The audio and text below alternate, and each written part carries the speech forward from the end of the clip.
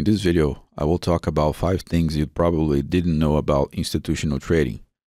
There's a tremendous amount of misconception and incorrect ideas floating around the internet when it comes to the institutional trading domain, so I feel it's my responsibility to shed light on a few aspects of this incredibly interesting part of trading. Number 1. Institutional trading is mostly done using the derivatives market, which is composed by options and futures. The derivatives market is many times larger than the stock market. According to John Hall, which is known to be a reference in the derivatives domain, if we measure the total amount of circulating derivatives in the world, it easily surpasses the global GDP. You probably heard that the foreign exchange market is huge, but the derivatives market is even larger.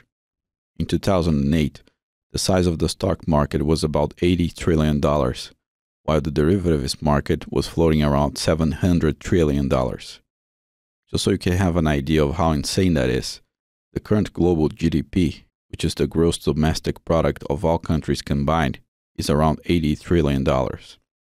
In other words, the derivatives market is extremely large, and with good reason, since the global banking system uses this type of market to move risk around from the banking system to the financial markets. Number 2. Institutional trading is the kind of trading done by banks, large hedge funds, large companies.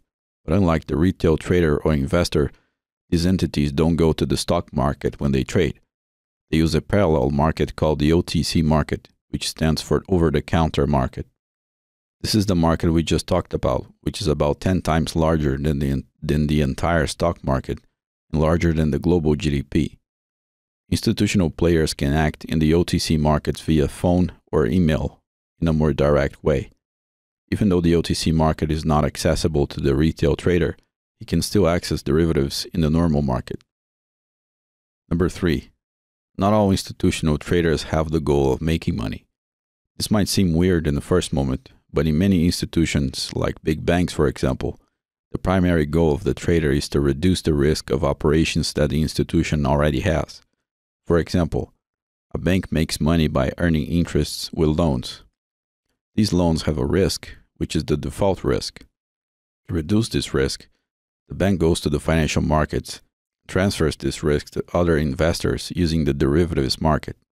In other words, the bank doesn't necessarily want to make money in the financial markets. It wants to transfer the risk from its credit operation to other investors. The job of a bank trader is to use the derivatives market to mitigate the credit risk as much as possible.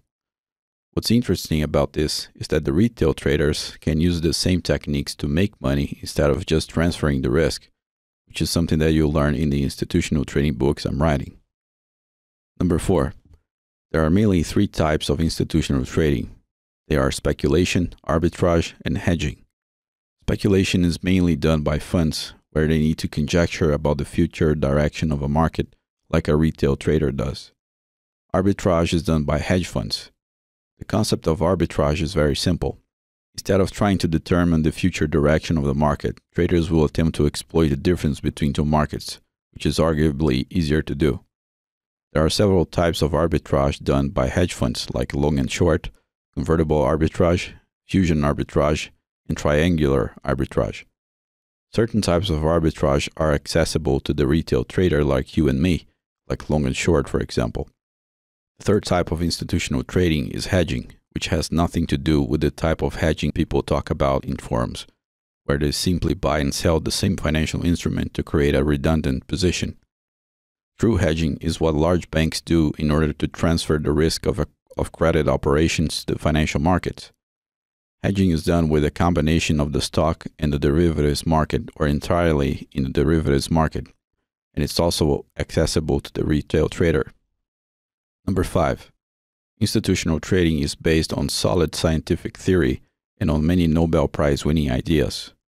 Many of the institutional trading techniques and strategies are based on a few Nobel Prizes in economics like the Sharpe ratio, the modern portfolio theory, the autoregressive conditional heteroscedasticity model, the concept of co-integration, and the Black-Scholes formula. All of these ideas have a deep origin and are the result of decades and sometimes centuries of intellectual work. This is one main difference between institutional and retail trading. Retail trading is usually based on anecdotal evidence and poor scientific theory, while institutional trading is based on the best and most sophisticated scientific theory available about finance. What's important for you to realize here is that there are many institutional trading techniques and strategies that can be used by the retail trader as well.